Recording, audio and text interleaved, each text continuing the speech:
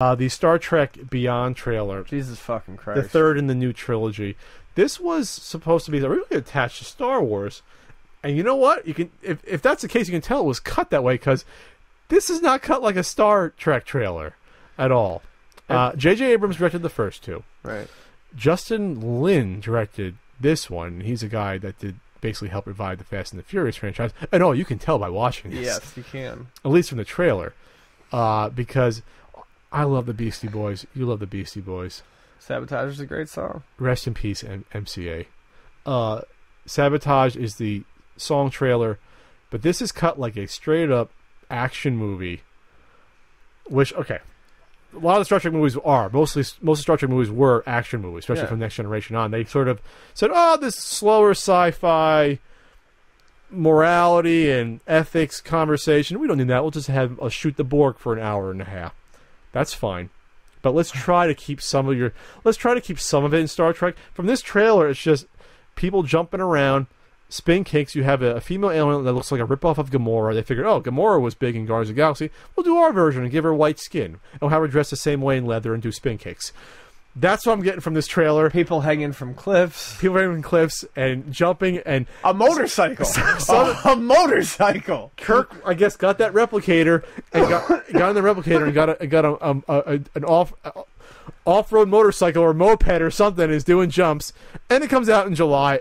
It looks terrible from this teaser. That's what I'm trying to say. And I like the first two Star Trek movies. But...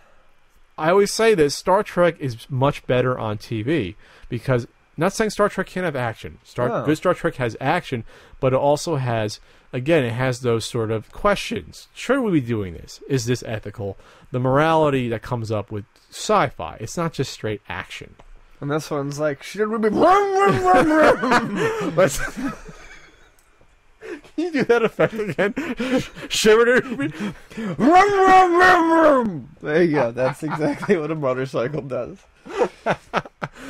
And basically in the trailer...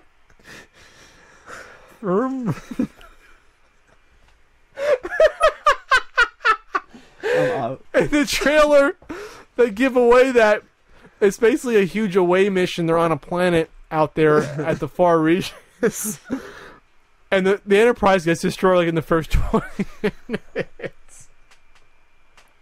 Does the Enterprise have to get destroyed in every Star Trek movie?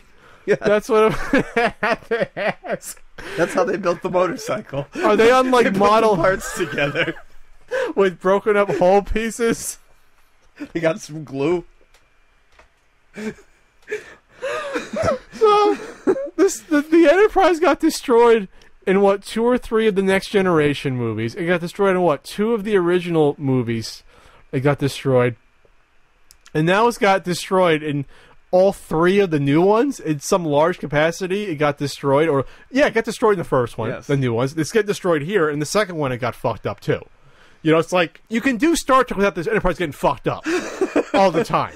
Maybe you need a new Starship if it's always getting fucked up. Maybe this shouldn't be the flagship always getting its ass kicked. This is supposed to be the flagship of the entire Federation of planets, and it's getting fucked up all the time. It's an escape pod. But you know what? It's got that off-road motorcycle. Sure does. I'm glad they packed that on board.